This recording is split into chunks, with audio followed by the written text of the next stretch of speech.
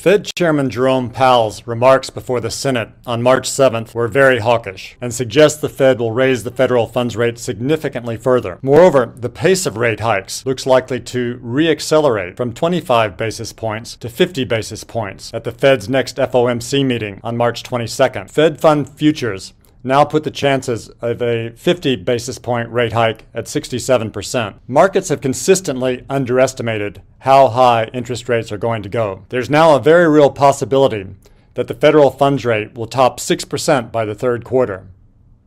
If this possibility begins to play out, the stock market, property prices, and gold are all likely to take a significant hit. In his written remarks, Powell said, "There's little sign of disinflation thus far in the category of core services excluding housing, which accounts for more than half of core consumer expenditures.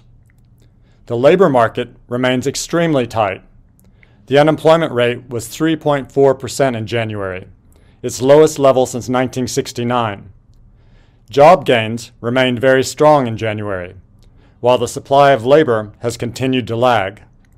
As of the end of December, there were 1.9 job openings for each unemployed individual, close to the all-time peak recorded last March, while unemployment insurance claims have remained near historical lows."